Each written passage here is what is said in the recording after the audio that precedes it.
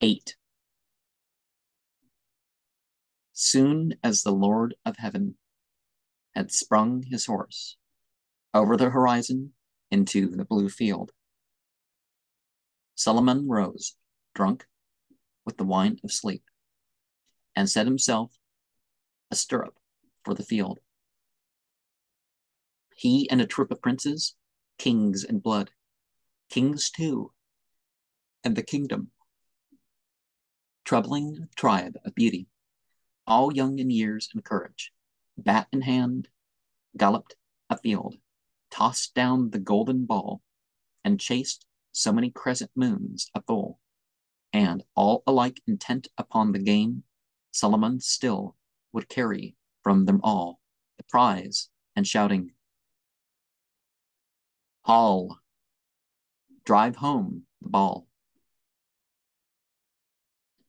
This done, Salaman bent him as a bow to shooting from the marksman of the world, called for an unstrung bow, himself the cord, fitted unhelped, and nimbly with his hand, twanging, made cry, and drew it to his ear.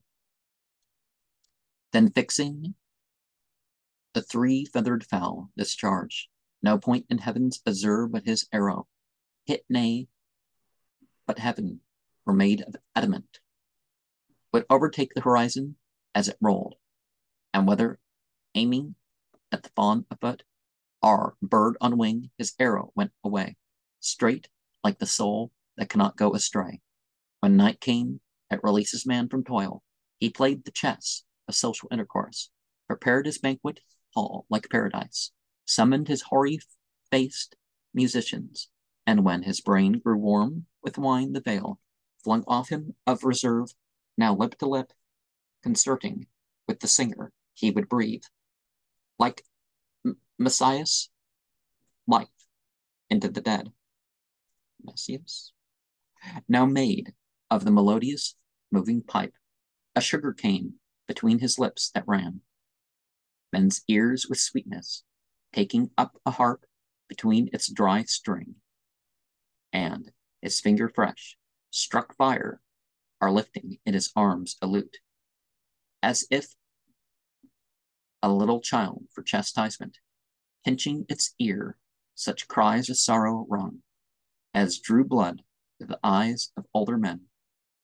Now sang he like the nightingale alone, now set together voice and instrument, and thus, with his associates, night he spent.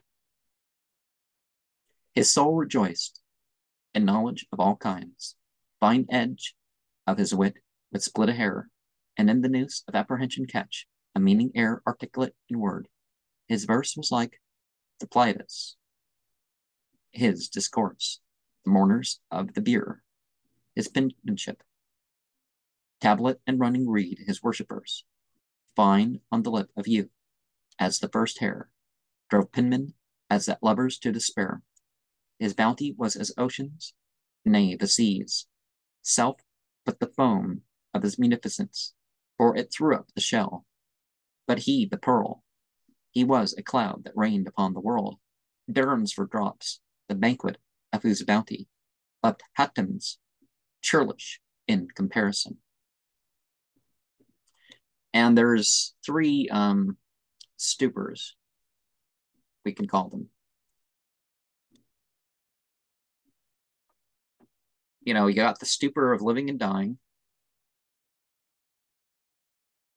You got the stupor of sleep.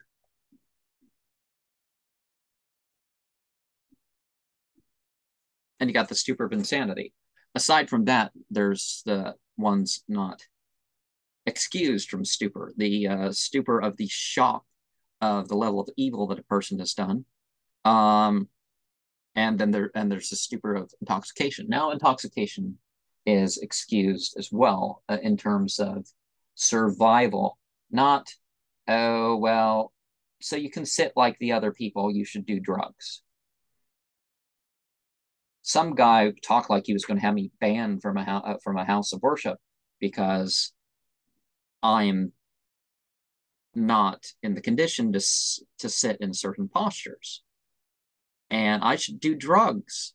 I should go there. I should get high. I should take opiates and and other stuff in order to just sit there for the moment and really to attend a service and to just accept that I'm standing or sitting with my leg off to the side or something like that.